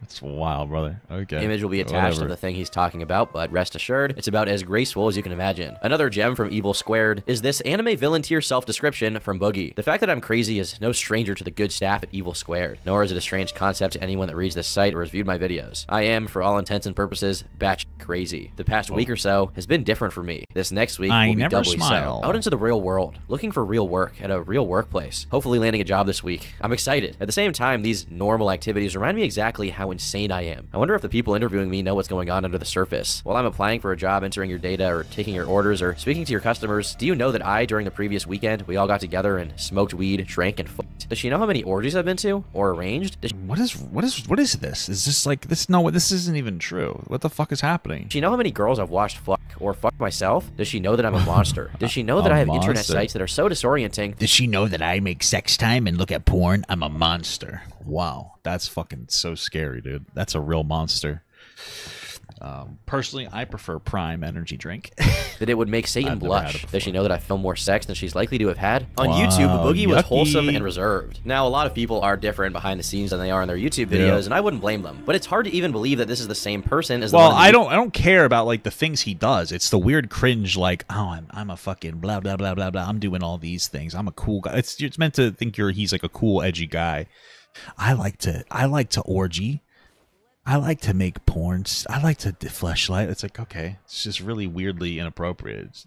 It's like a weird. It doesn't even sound true. It just sounds like a story to make him look cool. YouTube videos. Boogie2988 really wasn't him. It's now 2018, and while he's past his peak, Boogie still has some footing in the YouTube community. But it's at this time that money became a big talking point across his various platforms. Along with a few other sob stories at the time, Boogie often mentioned his financial situation with an air of despair or concern. For example, in this tweet, he acts as if the money that he'll be earning in the next year will be his entire savings, since, as he prophesizes, his career is soon to be over and he'll go back to working retail. And this would be a very scary prospect, but it doesn't really add up. Mind Mind you, at this point, he's been successful on YouTube for a decade and has over 4 million subscribers and owns his own home. He may have some more savings if not for his Funko Pop video game and toy collection, but I digress. In his many videos centered around promoting his Patreon, he says the donations are contributing towards his family's peace of mind. Again, I'm the last person in line to judge someone for wanting to cash in, but it is a little annoying when people cash in while acting like they're not doing it and are just making enough to survive. In reality, Boogie himself admitted that he made 6 figures yearly in his upper middle class, so at the time he definitely wasn't in line to get a job at Target anytime soon. But what really does it is the fact that he bought the same overpriced shit box that every mouth breather online influencer also buys, a Tesla. Yes, the madman absolutely did. Hey, that's a healthy car. But you know you should buy, guys. A Kia Soul. Oh, except I had a bad interaction at the mechanic, so I don't like Kia anymore. Fuck them. To make matters worse, he excused his decision to do so by saying that, despite AdSense paying him poorly, which he's probably lying about, his sponsors pay well, and he can easily afford a Tesla. A week later, however, he was back to portraying his impoverished persona, acting like he bought a car he couldn't afford and regretted it. Later on, when people started throwing this at him when he tried to play poor again, he would simply pretend like he never said he bought it. Can you believe the gall you need to have do that when you know people can print the things you say online and keep track of them? Yet another topic he's blatantly and consistently lied about is his weight. For example, during a 30-day clean eating challenge he did to lose weight, about halfway into it, he's seen eating fried foods and candy. In a stream clip... Okay, fried foods and candy are healthy for your soul. They're good for your bones, your soul. They're good for your happiness. Temporarily. Until you start breathing heavy because, you know, you're dying. But let's not talk about that part. Just talk about the reality of the world, bro. Come on. Don't go so crazy. Don't be so mean. You know... He claims this is due to the fact in the event he was attending, no healthy food was available, which most certainly was a lie. Seriously, in the late 2010s, with insane amounts of money and a phone with internet connection, you can't figure out how to get yourself food that isn't sugar-coated or deep-fried. And if there really is nothing else, you can just eat after, or leave and come back. In late 2018, he posted an image of his scale showing that he was at 350 pounds. Then in January of 2019, he claimed that he's now... Me too, that's pretty good. ...now hitting 350, and this is somehow an improvement. Either he somehow faked the scale's numbers in 2018, or he's lying to his audience in January, acting like he's... There's no way he was what is he, 5 foot tall? There's no way that he was 350 pounds. What the fuck? That's wild, because I am, like, unironically 350 pounds. I'm 6'4", but I am 350 pounds. Like, there's no way this guy's 350. Still improving and losing weight. Keep in mind, at this point, he's using watching you in my Tesla weights pick my kids up. That's incredible. He paid for a weight loss surgery, and his fans are cheering him on the whole time. Why even announce this weight loss journey if you're not going to follow through or even attempt? What's noticeable is that he could just keep these things private. He never even had to announce his weight loss journey. Instead, he deliberately made it public for everyone to see, only to lie about it for what seems like no reason. And countless... Yeah, I feel like making, like, some kind of weight loss journey public is probably one of the, like, specifically making content out of it, especially, is probably one of the worst ideas, because it can be very difficult to lose weight. You know, people get very impulsive, etc., etc. So I feel like you're probably better off not turning it into some kind of a, you know, that journey into some kind of, like, content. I think it's not going to help you. It's going to put, like, weird expectations on yourself, and you're going to end up burning out even faster. You know? You know what I mean? different instances, he can be seen drinking things like milkshakes and sodas despite having sworn these things off. While he occasionally admits that he outright failed to eat like he was supposed to in order to lose weight, he also often says that eating less makes him literally suicidal, and he has no intention of actually diminishing it to any significant degree. In between the multiple glasses of soda per meal, pizzas, and cookies, it's evident that Boogie doesn't care as much about fixing his diet as he pretends to for inspirational videos on YouTube. That could be possible. It's also possible that, like, he does care in waves. You know, like, honestly, people who eat, like, people who are overweight are like drug addicts, man. Like, drug addicts can be very genuine in their expression that they want to lose weight and change themselves, and until they lose that impulse, basically, and then all of a sudden it's just like, I can't do it anymore. It's like the same thing with chonkers like myself, man. It's just the reality of the world, brother. A fitness YouTuber even tried to help him lose weight, only for Boogie to make snide comments on Reddit about how he's only after his clout and money, with more excuses about how being 350 pounds is where he's comfortable at, and statistically where he's meant to be, whatever that's supposed to mean. I don't know what that means. I've authenticated it, so I'm going to read from it, and it goes like this. So a ton of people link me to the video created by Everyday Day Fitness. I'll even link it here. Much appreciated, Boogie. Videos like this are not helpful. They are harmful. In a clip from a later stream, he outright tells the people concerned about his weight to go fuck themselves, and that since it's his body, it's his business, as if he hasn't made project upon project and pity post upon pity post, trying to get some community support for his weight loss plight, only to completely dump it and act like he never wanted to do it in the first place. It's one thing to struggle with weight issues, but Boogie struggles with treating the stragglers who, for whatever miraculous reason, still give him attention and money in pursuit of his weight loss. In December of 2019, Boogie began making a number of accusations about his subreddit to people via Twitter DMs, painting them as swatters and dangerous people who are trying to destroy his livelihood and physically harm him. You should do this, not go on Reddit anymore. Is that actually what's happening? Said, get away from that hive mind. They are sad, scary, dangerous people. They have swatted me, attempted to destroy my livelihood. They bombard my fans and sponsors with hatred. They have done awful, terrible things. They lie to you and tell you that they want the best, but then do the worst. If they wanted the best, they leave me alone. Trust me. I've been swatted twice this month already. They letter bombed 2 sponsors already. They contacted a friend of mine on Facebook and tried to convince her to stop being my friend because she was a female and I am a rapist. With tales that tall and claims that traumatic, it piqued people's interest. After all, Boogie already had a reputation for exaggerating things at this point. Hey, listen, people on fucking Reddit can be toxic, so I wouldn't doubt that these people were doing those things. Reddit in question was r/SalmonTolkey, regarded today by many Redditors as an invaluable archive for all sorts of shady shit various e-celebs have gotten up to over the years. The sub acted as a sort of Kiwi Farms on Reddit, documenting internet drama for all. Well, Kiwi Farms is shit too. They also go fucking crazy and they bully the fuck out of people. So, like, one of the site's biggest threads is the Boogie criticism mega thread titled "The Hidden Truth Boogie Doesn't Want You to Know." Within this thread, they detailed his strange blogs we read earlier, interactions with his ex-wife, his alleged sugar babies Lucy Fox and the Grave Ghoul, and many other accusations.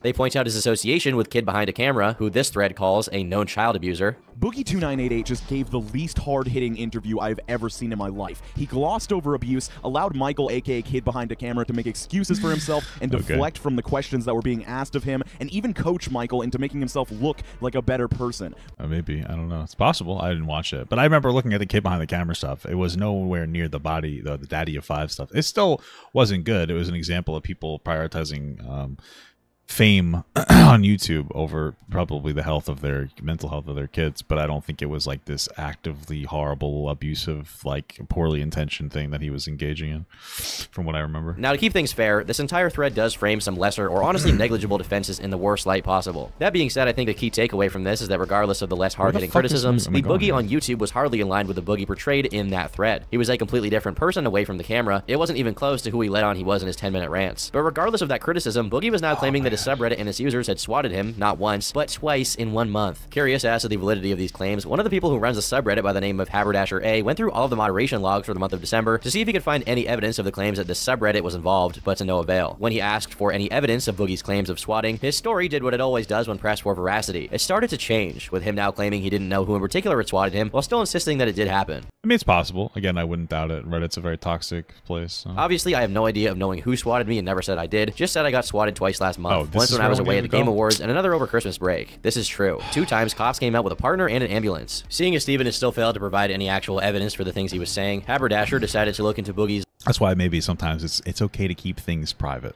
you know? Plus, if you actually did get doxxed, it might not be the best idea to display it anyway, because then people are like, oh, it worked, I'm getting a rise out of them, you know?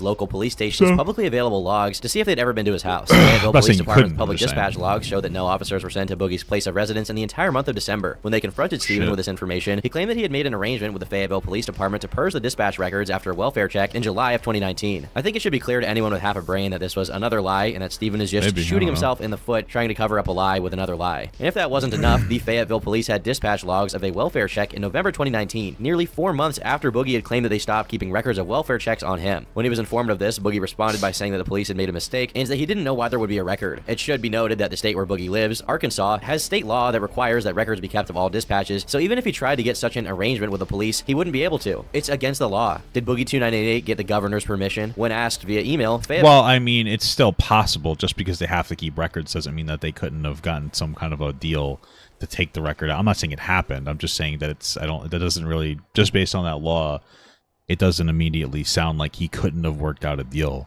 to have that taken away for him. I don't know why he would have the call logs taken out. It just seems a little unlikely to me. Like, why would they even do that? But, you know. Hey, baby, police stated that under no circumstances would they not have a dispatch record of a visit to someone's residence. For Boogie to not be lying about the users of the subreddit in this situation, the only possible explanation is that the police station doesn't follow the law about police dispatches, lies via emails, and has a secret deal with Boogie to not make record of welfare checks to his house so that internet trolls will not be able to bother him on Twitter anymore. Not only that, but Boogie, in all of his infinite wisdom, would have to leak the news of this secret deal with the police, in which he would be implicating himself in order to prove that he was telling the truth. You see how these things don't quite add up? And it's such an idiotic thing to lie about. Once again, he made made completely unnecessary claims that he did not need to, when he could have just ignored the sub altogether. But I guess the craving to make yourself out to be a victim is too hard to resist. Yeah, I mean, they probably are toxic, and maybe he was being disproportionate just to fucking try to get rid of them or something. I don't really know what the logic is. Just ignore it, you know? Being caught with this mountain of evidence against him that pretty much proved that he had been lying, he finally admitted to lying about the whole thing. But of course, he couldn't do it the right way and be honest that he had been, you know, lying, because if he did that, then he has to admit that he did something wrong. And not in a disingenuous way, in a way that would show some actual humility and maturity. You know, basic human being things. Instead, his statement was that all of this had been part of an elaborate master plan to bait his critics into thinking that he was lying. Ah, yes, the old master bait. That's the one. That's the one I'm always thinking of doing. Yeah, makes perfect sense, Booger. Go after him. He claims that he intentionally falsely accused his critics and his local police department of committing a federal crime for fun. Let's see what the master manipulator wannabe had to say. Dude, so I always have a bunch of people me. tweeting at me for attention ever since I talked to one critic this summer. So I took advantage of that and slipped into DMs a few weeks back and filled one guy with misinformation I knew he would leak, mixed with the truth. I'm a terrible liar, and reading it back is so cringe. Claimed I dated a 43-year-old woman for almost a year. Said I was writing a book, half true, and all kinds of other stuff. Was hoping it would keep them busy. It sure did. It was like they discovered the Dead Sea Scrolls. One of the things I said was that I got 2 visits from the cops in December. Now that's not so much of a lie because I got maybe 4 visits last year. I just shifted the dates around. Had no clue they would latch onto that one like they did though. To prove me wrong, they literally looked up my home address, then cross-referenced it via police records to try to discredit me. But in the process, actually proved I got swatted. If these people just applied like 1/10 of the effort that they do in fucking with Boogie, they would be very successful in their chosen careers, you know? That's fucking...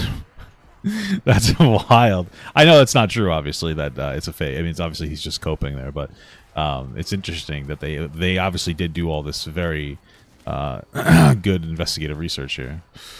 3 times last year, providing the dates, making it easier to find my address. By the way, I mean, they literally violated Reddit policy by making it easy on a thread to find my home address. It could even get their subreddit shut down. Absolutely insane. What's even crazier is that they try to make it seem like I blame them for the SWAT. I didn't. This was, of course, horribly manipulative and something I would normally never do. I have a friend in PR, and she recommended giving them misinformation, and I figure I have nothing to lose at this point, so why not have fun with it? But wow, did they take the bait. I'm sorry if this disappoints you, but after years of being harassed by these people, I just wanted to take some control back. I just can't believe how awful it made them. What friend in PR? Like, what, a fucking YouTube rep manager or something? Like, what friend in PR are we referring to?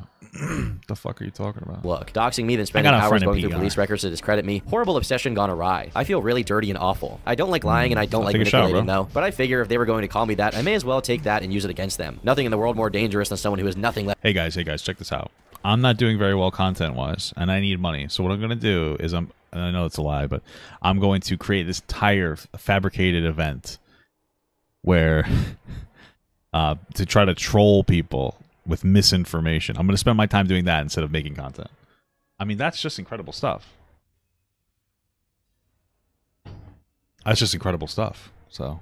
left to lose, though. I recommend watching out. It's textbook misdirection. You see, if you try to do due diligence on the lies he spins, you're actually the weirdo for being obsessed. When this was pointed out as extremely... 2 things can be true once.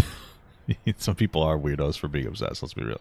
Reckless and irresponsible behavior. He DM'd someone on Twitter saying he wasn't afraid of potential jail time for pulling the prank he did. In response to backlash from even his own fans on YouTube, Boogie stated that he was glad he lied about swatting and is willing to keep doing it if it makes his critics look bad. If it hasn't become clear to you already, allow me to spell it out to you. Though he might not have the most malicious of intentions, he is clearly very unstable and unfit to be on the internet, as it seems to exacerbate every problem he has. I know it's technically his job, but if the way that he responds to criticism is by lying to such an extent that it ventures into the realm of criminality that could land him in actual jail, I think it's better for him to miss out on whatever money he can make from AdSense by staying online in order to preserve his liberties. However hard to believe, considering how insane things already are, there's even more to this story. Not even a day after he tried to pretend that he was on some kind of elaborate operation to troll the trolls, Boogie's Twitter profile name was changed to Period. Meanwhile, his profile and banner pictures were removed. Shortly after the bizarre profile change, Boogie posted to his TikTok to say that his Twitter had been hacked by that hate subreddit. Now, obviously, it's rather suspicious that a hacker would get into Boogie's account, presumably where there's a lot of information stored in Twitter DMs, and then proceeded to do nothing other than delete a few tweets and leave his account alone. Especially given his previous day of lying for hours on end. I mean, listen, bro, you should just deleted your fucking Twitter, man. Like, Twitter's toxic as hell. Like, engaging on there, you don't get paid, and it's a waste of fucking time. It just stresses you out. So just delete it. It's stupid.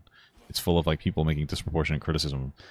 Like, just delete it. Most people on the sub and even in his general Twitter following were skeptical of the story. One person on Twitter took him to task on it. Why did they leave the channel link, stream promotion, and literally everything else? How isn't your Gmail compromised? Dude, just stop. To which Boogie replied, if I was faking this, I would have absolutely deleted those things. If I was faking, I would have left a breadcrumb trail to Kiwi Farms or elsewhere. But they want to frame me as a liar, and you took the bait. Basically, he immediately gets defensive and tries to act as if it's somehow obvious that the supposed hacking could have been his work. Of course, he doesn't provide any proof that he was hacked. He just goes around. Well, actually, he worked in the HTML field for a long time. So Boogie probably is a professional hacker. So all this makes sense because Boogie is a pro hacker because he works in the hacker field. He's a professional. You can't hack the hacker. Okay, so basically it was all set up, and I proved it just now.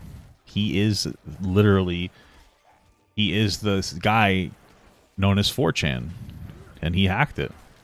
On Twitter getting into petty slap fights with random strangers about how he's definitely not lying. A day later, Boogie claimed that he got his account back and made a tweet claiming that the hacker used the streaming app Mob Crush to hack into his Twitter account. He also posted the IP address of all the recent logins in order to prove that he had been hacked from the app. Mob Crush then made an official statement on Twitter stating that it was impossible for a hacker to gain access to a user's Twitter account in the manner Boogie was describing, and that the IP Boogie had posted was from their own AWS servers, showing that Boogie had indeed lied about being hacked. Yeah, but obviously they would lie about it to protect their brand. So Boogie, you know, you guys just don't like Booger.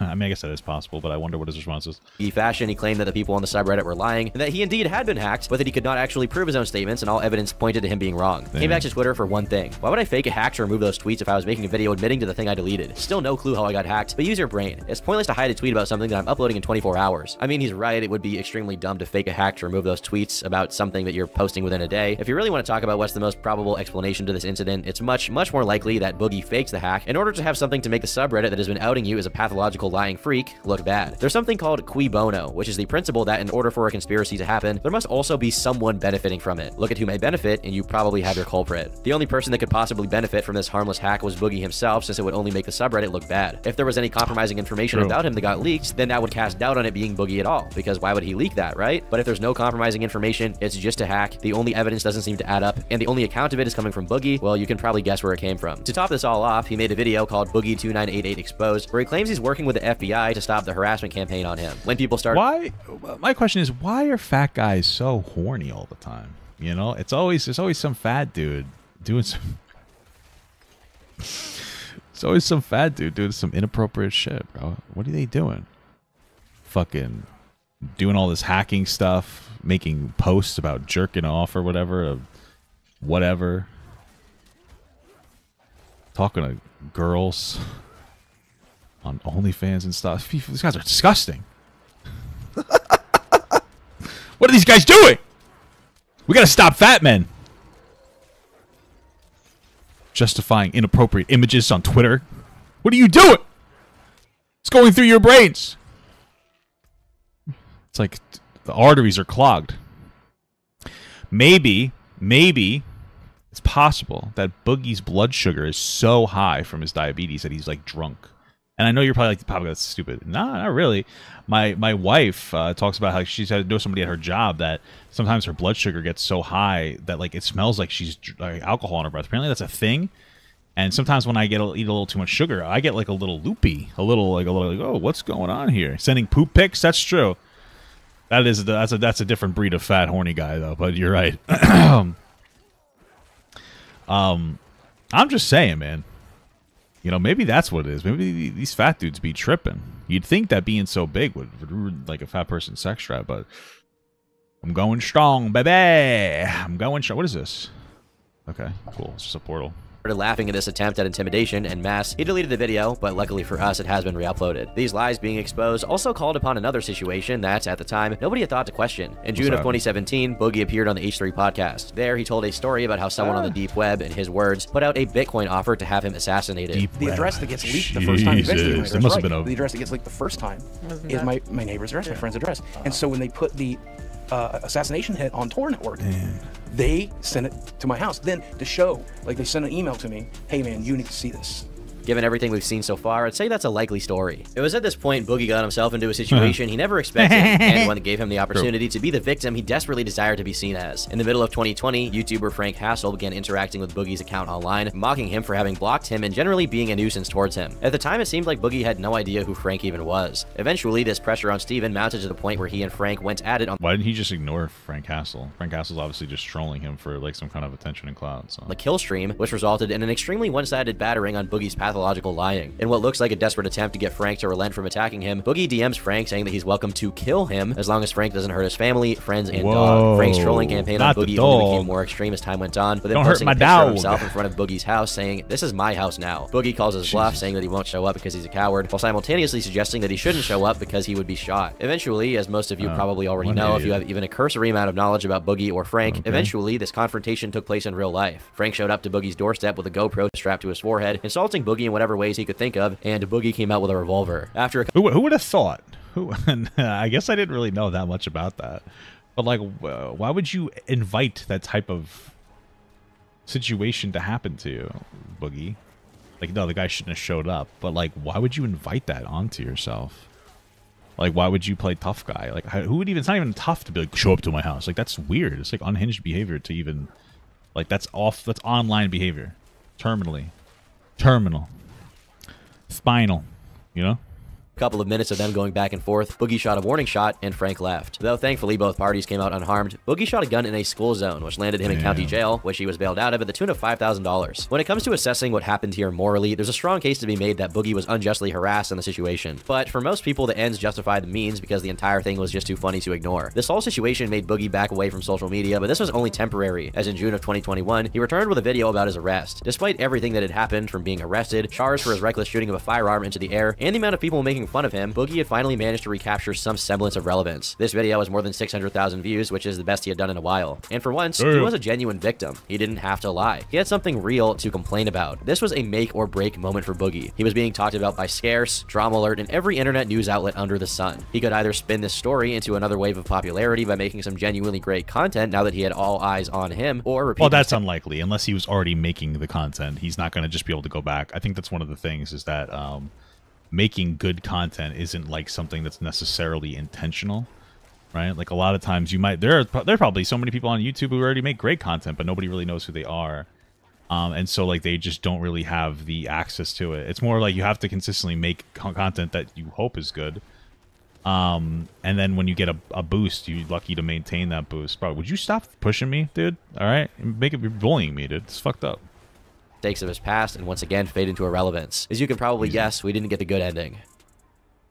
For the past half-decade, Boogie has had a pretty dedicated group of observers going over all of his controversies and compiling information about him. Apart from Sam and Tolkien, which was banned, many of these guys congregate on the typical lolcow sites. After the subreddit that talked about Boogie was shut down, the discussions were relegated either to lolcow itself, which was far from being as easy to access and normie-friendly as Reddit and Kiwi Farms. A lot of people treat the farms like they treat 4chan, as an evil boogeyman that does nothing but harm. PR-wise, Boogie had it easy, as his most fervent opponents started out with the massive disadvantage of being known as the gathering spot for the scum of the earth. Much like 4chan, for every good and informative post that's backed up by evidence and well-done research, there's 3 or more posts spewing absolute nonsense. But if you're in the business of researching eccentric, esoteric, and otherwise extraordinarily screwed people, as I am, you're condemned to sit through it with the patience of a Buddhist monk. As it turns out, the Boogie thread on Kiwi Farms is gigantic, with over— What a weird life to like just be obsessed with locales.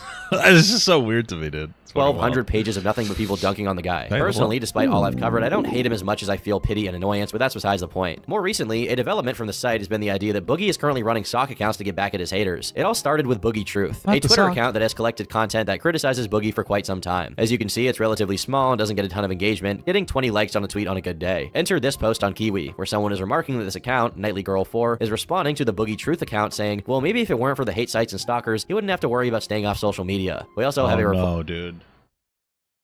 Oh no.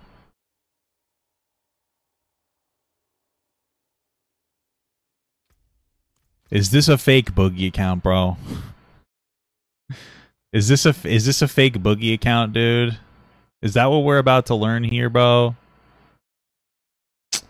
Damn. I feel like that's what we're about to hear here.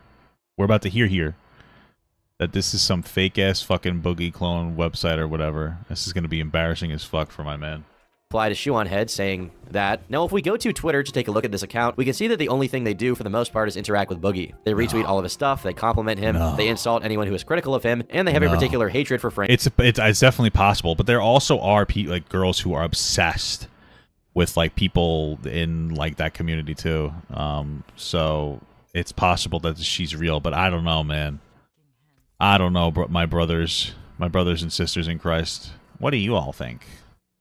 Frank Hassel, who at this point was seen as Boogie's arch nemesis. They tweeted H3 trying to get Ethan's attention to talk about Boogie, and they weirdly insult Boogie's dad and call him a rapist. This is quite unusual, since people were already heavily doubtful of Boogie's stories about his CSA, to the point where the thought of anyone calling him a rapist based on the things Boogie has said was far-fetched. When taking a look at the bio for this account, we see she describes herself as a cute goth girl just living her life. Now, if we look at Google Images and simply type in cute goth girl, this is one of the first results, so this obviously isn't her. Whoever made this account just ripped it and used it as a profile picture, but that's not abnormal, right? A lot of people use pics that don't belong to them or pics of other people as their profile images. But let's be honest here for a second. What person self-identifying as a cute goth girl would be a fan of Boogie2988 of all people? And not just a fan, mind you, an obsessive fan who does nothing but talk to and about Boogie all day. Sure, anyone can make a Twitter account and claim to be whoever, so it might be some anon that's a Boogie fan pretending to be a cute goth girl. However, who has the motivation to be a steadfast defender of Boogie in modern day besides Boogie himself? This incongruence was accentuated when another similar account began popping up, this one called BustyGirl69. This account was suspended, but from a screenshot we can see that it was made the same month as the other account, with the same super basic bio scheme as well as a picture of some random chick from Google Images with a flag for a banner. One noteworthy interaction from this person was that when someone messaged them being admittedly pretty mean, they took it very personally, sending back an image of Goatsy accompanied by the following message. Fuck you piece of shit, scrotal-faced hate stalker, fuck you Kiwi Farms, fuck Frank. You guys cause me more stress and I hope you die, get blocked. This sounds quite like a certain YouTuber we've come to know and despise. It almost reads like breaking character, clear as day. Not only because the reaction was so angry, but also because Frank and Kiwi Farms are explicitly singled out, which just reeks of Boogie being extremely salty about having his good guy persona picked apart so brutally by them. Another account, this one called Nocturnal Walrus, was created a month apart from the other two, also following the same format, with a typical praise for Boogie and fixation on his haters. Someone did the diligence of comparing the times of interaction on the Nocturnal Walrus account, and we see that on April 29th, Boogie's first tweet of the day was at 4:24 p.m. Coincidentally, the first tweet of the day on the Nocturnal Walrus account was just a few minutes later. Boogie also went out of his way to respond to them specifically. Now, it's worth noting that the account posting this then goes on to call Boogie a morbidly obese pedo, only half of which is true, but the screenshots are certainly compelling. This is followed up with a more compelling post comparing the dates, and we see that this is a trend for this account. They always respond to Boogie, they only respond to Boogie, and the times always line up. The more people looked into these patterns, the more similar accounts turned up. Eventually, word of this made its way around Twitter until it found its way back to Boogie, who decided to respond with his usual spiel, claiming that people will believe anything anyone says about him and claiming it's ridiculous to think he would ever pull such a thing when he obviously would pull such a thing. Well, hopefully that's where he leaves it. Hopefully he's just like, that's ridiculous, guys. You're all silly. And then just leaves it there. Hopefully he doesn't figure out a way to specifically incriminate himself to make it seem true. Given his track record. People out here believe that anyone who says something positive about me is just me on another account. Prove them wrong and say something nice. This is yet another example of Boogie's not so... I would expect the person saying something positive of you, to be honest with you, would be another fat person, to be real. Not a bunch of attractive goth women, girls, whatever. You know what I mean? Because I could see the empathy factor. Stop bullying Boogie. Leave Boogie alone. You know, like the Britney Spears meme. Am I hip? So. Competent attempts at doublespeak. Here, while he does imply that the account is not his, he doesn't actually claim it. Instead, he suggests that people begin saying positive things about him to prove that he isn't the only person who could say good things about himself. Clearly, he's begging for some kind of validation from fans, who now were more scattered than ever since the guy they were a fan of was self-destructing in front of his own audience. Some people bought this defense from him, but I have to say that, if you did, then you either don't know much about Boogie or you're desperate to believe in this nice guy. Well, the nice guy thing, yeah. But if they believe that, like, he didn't make the account fake or whatever, like, who cares? Again, something I wouldn't... If it turned out to be true, I would just be like, oh, okay, I'm not surprised. And just kind of go about my day. Sounds like Mr. E, Mr. Boogie. Wouldn't doubt that. Narrative. All in all, for whatever qualities he may have, Boogie is severely terminally online and has been for way too long, which is bad enough if you have no mental issues. He's been known to lie very flagrantly for weeks on end to make himself look like a victim in situations, and I honestly believe that he's the one running these sock accounts. It's either that, or someone is trying to frame him by making the accounts, but at this rate, we have a Boy Who Cried Wolf situation. What a deep troll that would be. Somebody is like, they're pretending to be a Boogie fan on a fake account so that people will think that it's not actually Boogie. That would be fucked up, but also kind of impressive. That would be almost impressive, to be absolutely honest with you. It would be fucking wild. Where, even if Boogie isn't the one pulling the strings this time, his rep is so bad that it will never be figured out. Even if he has lied in the past, I don't think he would accept defeat this quickly. It doesn't really make sense to me. Furthermore, Boogie specifically sought out the replies of this account to respond to this person, accusing the account of being an alt rather than address it publicly. You would think that with all the hate he gets, he would be able to just ignore it, but he has consistently shown himself completely unable to let go. Time and time again, he compulsively has to go through the replies, expose himself to all the I said, like, I don't think this dude has, like, a friend in real life to keep him grounded in reality. You know, I think that's his biggest problem, is not having somebody to ground him, and so he just kind of succumbs to the terminally online behavior, and that's his biggest problem, bro. So stop that. Don't do that no more. Don't do that no more. real and engage with it. I mean, even if there was a troll doing this, they would have to be the least intelligent troll ever. What is the point of pretending that Boogie runs alts to respond to people? What actual damage would that even do when you compare it to the massive list of other lies he's told? This pales in comparison to the swatting. But the overarching... I think that if it is a troll, it would be a very master troll. It would be pretty fucked. And, like, no, it just makes Boogie look even worse. Like, I mean, could you imagine somebody gets on, waits for Boogie to tweet, waits like 4 minutes, then tweets themselves at him in this over-affirming way that comes off as, like, kind of disingenuous? That would be really fucking crazy. Arcing truth of the matter is, it actually doesn't matter at all to anyone whether the alts are his or not. Well, to anyone except Steven. He needs everybody to know that in his free time. He's definitely not making fake accounts to pretend that he has dedicated fans, who all happen to be super hot cutie 3.14s, by the way. One of the most revisited parts of Boogie's backstory is the fact that poverty is something that looms in his background. From growing up dirt poor, to living in his brother's apartment in his early adulthood, to being on disability for a total of 3 years from age 34 to 37, Boogie has always had issues with money. After he began making some off of YouTube, this issue was soothed to a great extent, but as it turns out, the problem isn't just with money itself, but with the mentality he has when it comes to finance. In 2017, about a decade into his YouTube career, Boogie took an interest in cryptocurrencies. That January, Bitcoin's value... Well, yeah, I mean, I'm not surprised that poor people aren't good with money. Like, how do you learn to be good with money when you don't have any, right? And anytime you make a mistake, it's pretty much just life-altering. You know, the difference between a rich person and a poor person sometimes is that rich people just have the money to recover from bad financial decisions. So, like, yeah, I wouldn't doubt that there's a factor there. Broke the $1,000 barrier. It then doubled, tripled, and by the end of the year, skyrocketed to over 19 grand. This immense growth led many people to become millionaires overnight. That included some YouTubers, of whom Boogie became quite envious of. He tweeted out, "Remember when Bitcoin was 800 bucks? I had 10K in savings at that time and didn't invest because I didn't believe it would increase in value. That would have sold for over $200,000 today. Wow. I hate myself." He then lamented that he'll never be a millionaire now, which is probably only true if he's talking about liquidity, because if we're to consider his house part of his net worth, he's most definitely a millionaire already. Many were quick to point out that his hesitancy to invest was a good thing, as you shouldn't invest more than you're willing to lose. Yeah, Boogie, however, all he saw was that other people got something that he didn't, and he was unwilling to hear a second opinion. Yeah, what an interesting perspective to be like, because like we all look and go like, oh, that'd be cool if we make money, right? If we were able to be rich or whatever. But like, I don't know. I don't look back and go, I wish I invested into a thing. I just don't think that way. I feel like that's a kind of like a toxic way to engage. No, I should have invested in, you know, this thing. I don't know. Like, I don't regret not investing.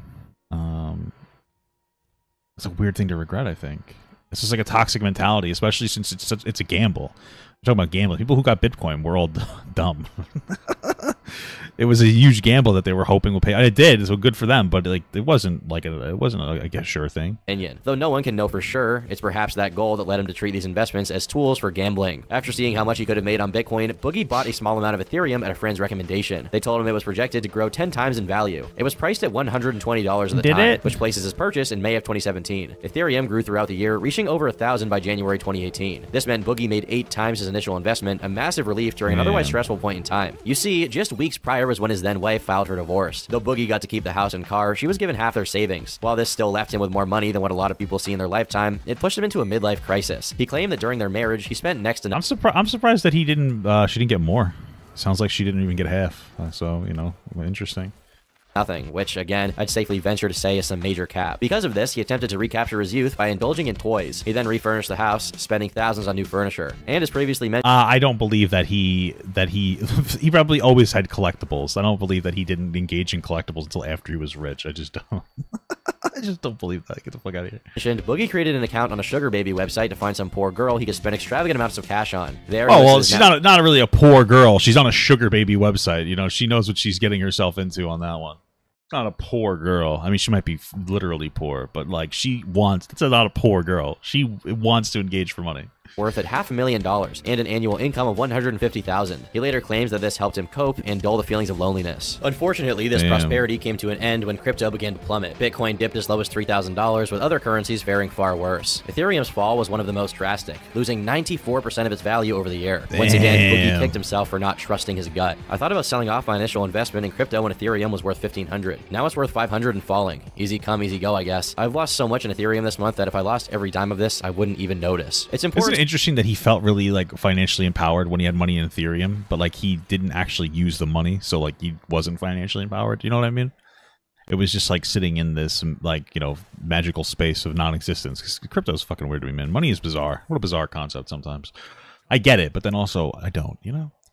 To remember that back then, crypto was just something he toyed around with, as Boogie had far more lucrative revenue streams. In 2013, he claimed he was making $25,000 a year on YouTube alone. This amount obviously went up as he became more popular, but it was eventually threatened during the adpocalypse of the late 2010s, in which advertisers became more strict in what they were willing to support. His main channel was caught in the crossfire, being blacklisted for many ads. Thanks to his positive reputation, however, he wasn't affected as heavily as others. He was able to recoup a significant amount through merch sales and sponsorships, which by 2019 he claimed made up 90% of his income. He made so much, in fact, that it was during this time that the Tesla debacle happened, with him claiming he put a down payment on one. Had he maintained this, Boogie would likely still be fine today in spite of his woes. But in the background, a controversy began to erupt. As previously mentioned, after his divorce, glimpses of his manipulative and malicious behavior began to become more and more apparent. This left many fans disillusioned with Boogie and his content, especially after Lucy Fox's video on him. So they began digging, uncovering a long history of bizarre statements and inconsistencies. By the time Sam and Tolkien got to him, there was a decent case to be made that he was a pathological liar, among a host of other terrible traits. This erupted in February 2019 when the mega thread was made. This was then adapted into a YouTube video by Christopher Tom, which has nearly 4 million views. The deconstruction of his persona and subsequent backlash kneecapped his career. Consequently, there was an immense pressure on sponsors to distance themselves from him. By mid-2020, Boogie claims that his 4 million sub channel was generating little to no income. I'm making a few bucks, not enough to call it a living. My Patreon only brings in $130 a month because I never promote it. I make maybe a few hundred a month from donations, as I never— Yeah, he also doesn't make any content, so no shit, like he's not doing well. Like,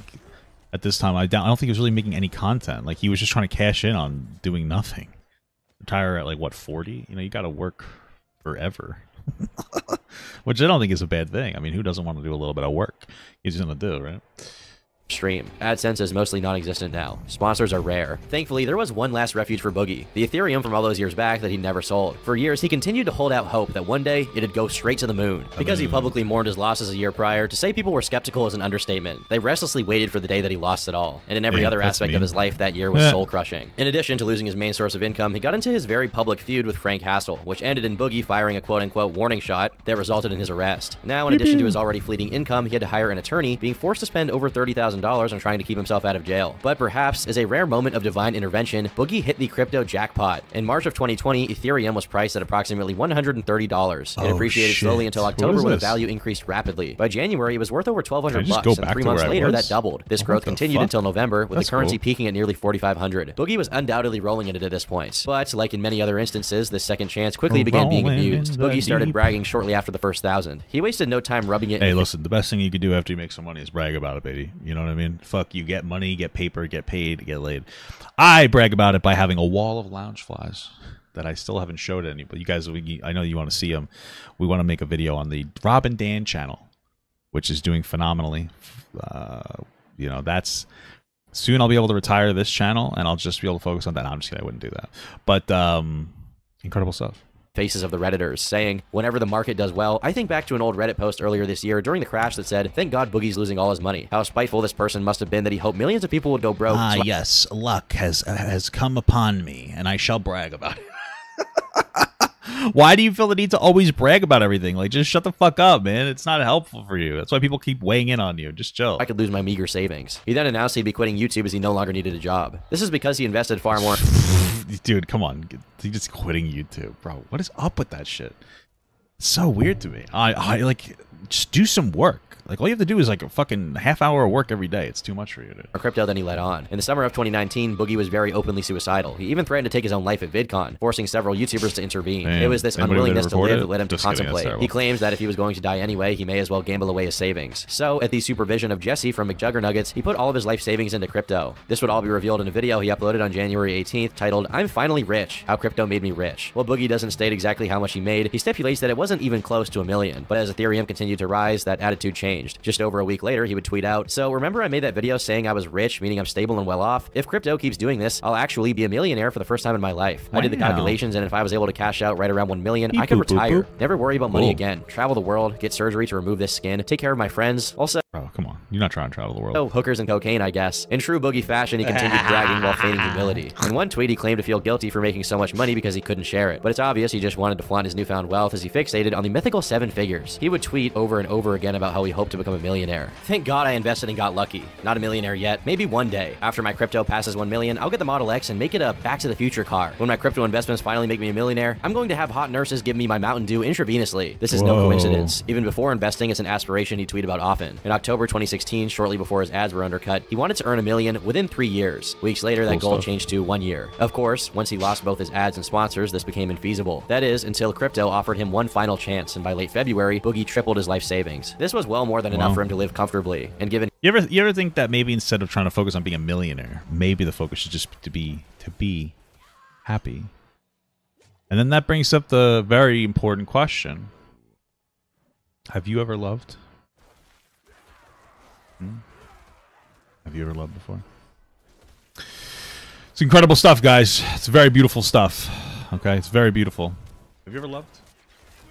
And he admitted it was the gamble of a suicidal man. One would expect him to withdraw, but oddly, he seemed convinced it was safer in Ethereum. He spoke of it as if it were a bank, noting that his money was better there and out of their reach. Instead of pulling it out, he attempted to diversify by taking more and more risks on random shit coins with basically no backing. Though it's uncertain how many he bought, some can be ascertained through Twitter. Not only was Boogie being greedy, he was also exhibiting signs of pride, as he began investing as if he actually had a good understanding of what made certain cryptos valuable and others not, instead of investing with the understanding that he had gotten lucky. For example, Boogie bought a few $100s worth of Luna. This would end up being a 99.9% loss, dropping to just 2 cents. Even when he did make money, the gains were then funneled into losses. He put $3 grand into Dogecoin of all things, only to profit $2,000. However, the money was then put into GME during the GameStop short squeeze. Despite claiming multiple times he would walk away from crypto for security, he never did. Instead, he wasted away hundreds of thousands of dollars in a desperate attempt to earn more. Bro, he tried to capitalize on the crypto squeeze? What the fuck? What is he? What a silly goose. Okay, did he? He became much quieter about his investments, and it would take until 2022 for him to admit why. On February 23rd, he admitted to making so many bad trades, he was back to a break-even investment point. Within 12 months, he managed to lose $500,000. This itself would be bad enough, but just a few months later, even that would be lost. That same June, the crypto market experienced a massive downturn. This resulted in it shedding nearly 60% of its total market cap, a loss of over $2 trillion.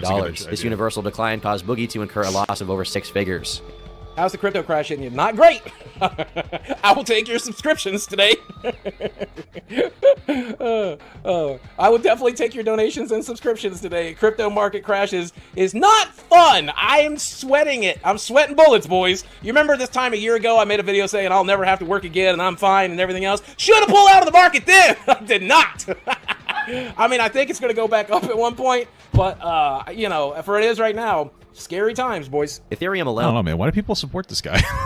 Not to be an asshole, but, like, my thing is that, like, I understand, like, yeah, you know, as a content creator, subscriptions and stuff are great, you know. I personally really never ask for subs. I let people know $2 a month to access the Discord by getting a YouTube membership and linking it. I never really say that, though. It's like, I don't really care. I get enough on ad revenue on my videos, and I just don't want to be the guy asking for fucking subs. If you do, that's fine. But my thing is like, this guy's like, yeah, I was fucking rich, and then I just decided not to keep my money. And so I lost it all. It's like, why would I feel bad for you? You know, I get like young or not young, but like smaller content creators where it's like that's their living. But this guy puts himself into a situation out of pure luck where he's like set for life, and then he just doesn't. You know what I mean? He just doesn't do the right thing. It's so stupid. Decreased to a third of its price, dropping from $3,000 to just $1,000 in a few months. Oh, Boogie remained hopeful, desperate to retain that. Hey, listen, that's already a lot of deer, you know. Too many for me to eat in one sitting. That he was still wealthy, but as what remained of his savings began to dry up, he was forced to accept the truth. Up until this point, no one knew how truly bad things had gotten. But then on October 5th, Boogie uploaded a video simply titled, "I Need Your Help." The bad reason is I'm finally in a position where I have to get back to work. Oh no. What a fucking tragedy, dude. You gotta go to work? Oh, fuck. This ain't work, bro. The shit that you do isn't work. The shit that I do isn't like real work. You're sitting on a fuck computer talking. I mean, you're just sitting there making like some half-ass 8-minute videos every day. Can't even make one a day. What the hell are you doing? Excuses here. You know I spent a tremendous amount of money on dumb things. Yeah, please but the biggest issue subsidize is my failure. I had a nice big nest egg. I took some financial advice from a friend, and I'm not pointing fingers necessarily.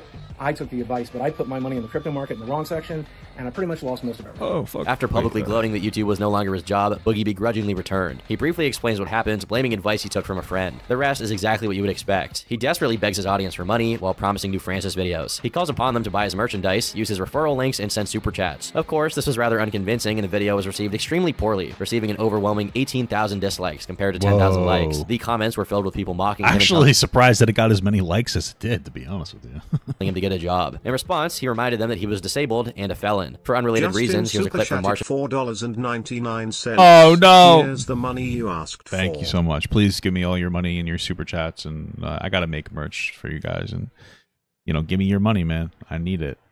Give me it right now. I need your memberships. Give me all your money. I made a bad crypto investment, and it's making me have to poop. Tregan Films super chatted $4.99. Stop giving me money. Been loving your content ever since I came across your channel last year. Thank you. Thank you so Here's much. to more epic streams. That's very big. Love from Washington State. Thank you. I love Heart. you too. I love you too. Thank you so much.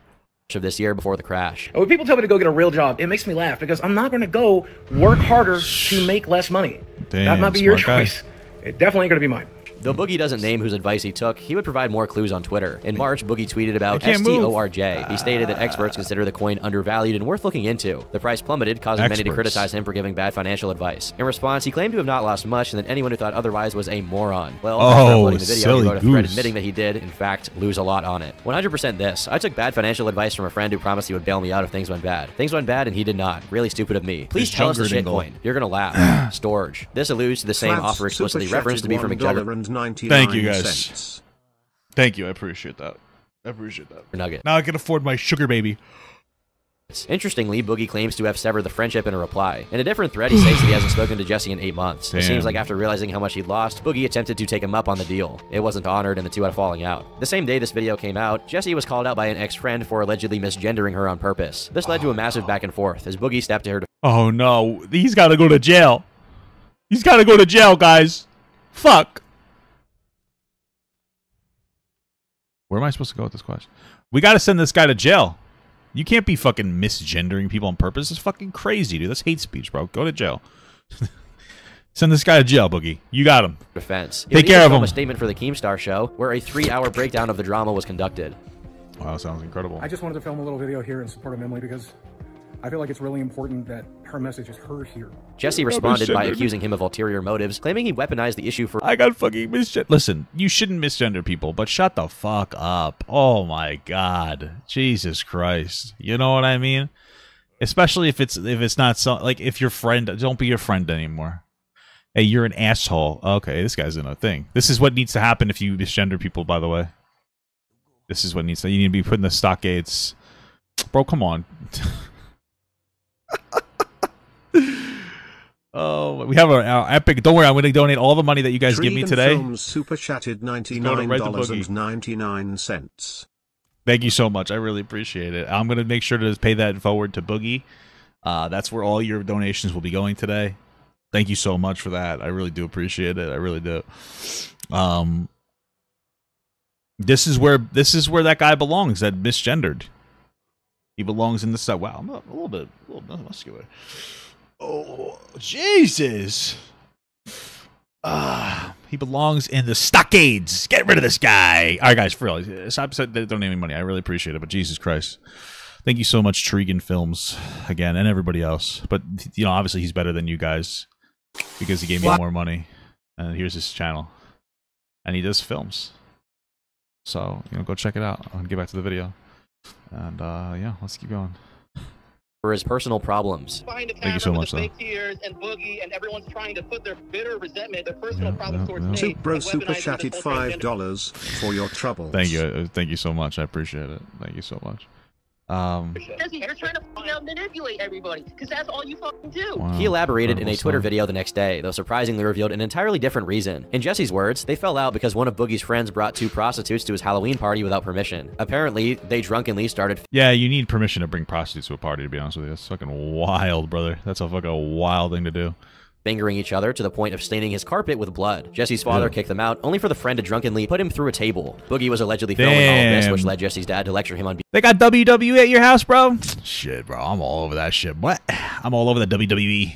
Being disrespectful. They got into an argument, resulting in Boogie and his friend being kicked out and forced to stay at a hotel. I think Papa should use that when he's gotten to invest in a quality camera for OnlyFans. Well, maybe I'll invest in a better camera for my stream. But I don't know about OnlyFans. Boogie refuted this by posting a video of these ladies of the night making out, but it's since been deleted. It did show he wasn't filming in the specific clip, but... I'm gonna be real with you. Who cares about any of that? What's stupid? Like, why? Could you imagine being like 30 or 40 years old and like centralizing your life around that kind of petty drama? Like, grow up. I don't really know the specifics of what's going on, but just shut the fuck up. You know, it's just like, holy fucking titty balls.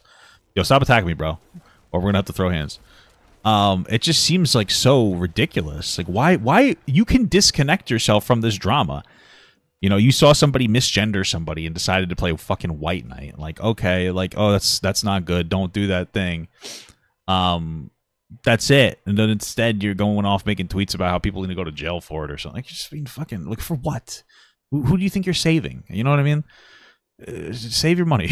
Other than that, the circumstances remain unclear. Save your money. It seems strange that if Jesse was responsible for the advice, it wouldn't come up. Boogie is dead set on blaming that friend for his current situation, stating, "I wasn't living beyond my means. I just rested it all on the advice of a friend and it didn't pan out. What can I say? I'm an idiot." Boogie would manage to collect nearly 1,000 in donations. Not a lot, but more than you'd expect. He also made hundreds by signing and selling Magic the Gathering cards. On YouTube, it appears he's begun to embrace whatever tactics are necessary to get clicks. He released a follow-up video thanking supporters while reading nice and mean comments. The thumbnail, meanwhile, contains an edited photo of his face to make him appear wider. This is an explicit... That looks the most like me that I've ever seen Boogie. Damn. That's actually tragic for me. That's unironically tragic. Damn. This is the most like me I've ever seen Boogie look. You see that? This is fucked up. This is terrible. Jesus Christ. Oh my God. Okay. Well, you know, congratulations to me. Incredible stuff. It's incredible. Explicit attempt to monetize hate clicks, showing just how far he's fallen from being the most wholesome man on the internet. Besides the usual vlogging and the desperate attempts at more Francis videos, he returned to form, making videos about his weight and potentially losing it. He even recruited yet another fitness YouTuber to help him out with his umpteenth weight loss journey. I don't want to become cynical about this because, on some level, I think that most people hope he'll become healthy and live the rest of his life in peace. But considering that Boogie seems less interested in peace and more in attention and money, I fear that this guy is just wasting his time. On November 15th, 2022, Boogie uploaded a video titled, "I have a rare form of cancer." Unfortunately, it seems like he's not lying at all, especially considering that's what his father passed away from. Though we usually look at online influencers and content creators as sources of entertainment and nothing else, it really does seem like Boogie is staring straight at the potential end of his life in a not too distant future. I don't think so. I from what I remember, it's like some kind of thing where like your blood has too much of a thing, but it's not super life-threatening. Because I don't remember the specifics. It's the same thing to me at the endocrinologist or whatever the fuck it's called, the blood doctor. And they're like, yeah, you know, just they're like, oh, you have too much of this or something, but it's fine, you're fine. Kind of, I was like, okay. I mean, I could be wrong about it because I wasn't really listening to the doctor too much after they said it's not really a big deal, but it's like technically classified as cancer or something. I don't remember the specifics, but you know, I'm not trying to be an asshole. But that I think even he said that himself, that it's not really life threatening. But I could be misremembering because I have fat in my ears or something. So. And we get to see just what he does with his last days. By March 1st, he posted a video where he talks about going a month off of his antidepressants, meaning that he is quite literally not taking his meds. And though I can't really say what the effects of doing this were, this kind of screwing around with the medicine you've been prescribed is seriously advised against. It's also worth noting that in this video... Hey, maybe he was listening to like the high value male sphere. You gotta take your shit off. Hey, no more meds, dude. It makes you freaking weak, dude. Get off your freaking meds, you silly little duckling. You know, Mountain Dew. He's also posted several videos talking about his experiences with psychedelics since then, saying he's reached multiple revelations about himself as a person and who he is. Whether these various epiphanies will mean anything to his future, I can't say. As much as he's gone through and as intelligent and conscious of his own actions as he may seem, it does look like he's stuck in a cycle of doing bad things, doubling down, pushing everybody away from him, then feeling sorry for himself, rinse and repeat. Despite all of the videos he makes acknowledging how unwell of a person he truly is, none of it is to any avail, as it's just a matter of time until he's back doing his usual shtick. It doesn't feel at all like he's trying to change. More so, it seems like he's trying to cash into the credit his audience has extended to him and milk it for everything it is worth. Even if you can still muster sympathy for him, there's always the fear in the background that as soon as he's given any leeway again, he'll go back to being his normal self. Hopefully I'm wrong. I've been Turkey Tom, thanks for watching, and until next time, leave me alone. All right. That is a little bit of an homage to the Critical Drinker. You can tell Turkey Tom is a bit of a fan. Beautiful stuff.